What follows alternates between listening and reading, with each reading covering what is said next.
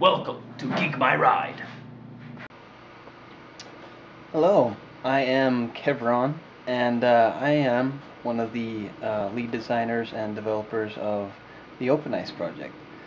I'm here today installing LinuxICE and the OpenICE system on some hardware, and I thought it'd be good to kind of make a video and do a guide on how this is done.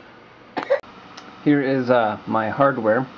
It's just a VIA EPA board. It's about 1 gigahertz and it's got 512 megabytes of RAM. I've got it. I'm in the house, so I've got it hooked up to a normal, big old CRT monitor. And here is the initial screen of the LinuxICE operating system. We are going to go through an installation process. As you can see, there are about 5 categories you can click on. Some of them are just links that open up programs such as GPS and the internet. For now, we will go to apps, and we will go to setup, and we will start the installation process. Click on the install link. We'll start loading the installation program. Now we've booted off of a live CD, so things are a little bit slow. We'll wait for that to load. We've got it loaded up right now, the installation program, and as you can see, it looks very similar to Ubuntu's installation program. Over here we can select a number of different languages to install as the default language. We're just going to go through this pretty quickly. English, of course, for now.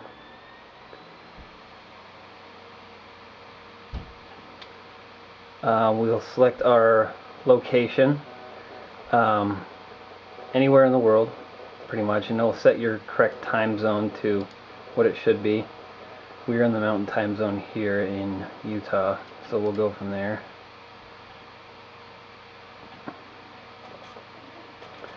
Select different types of keyboard layouts. We're just going to be US English.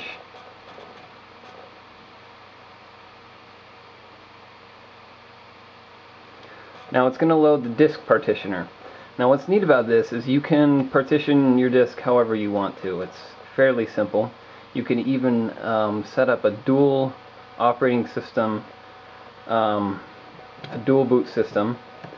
We're just going to use the entire disk, this option, and it's going to automatically partition and format the entire disk for our use. This top one, the guided resize, will resize our current operating system's partition and allow us to do a dual boot type system. We don't need to do that, so we're just going to go ahead and click next.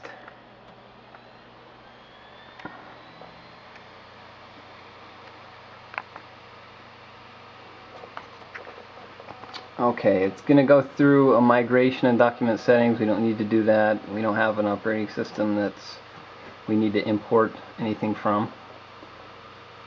So we'll click next. We'll set up some credentials right here. Our login, security password, the name of the computer, etc. I'll just do that real quickly.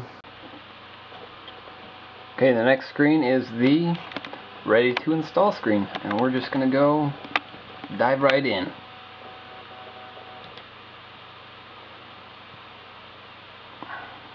Alright, it's gonna go through the installation process. That was pretty easy. As you can see, it didn't take too long to actually do your part of the setup, which is enter all the information that it needs. It's gonna go ahead and copy all the files over and install them as needed.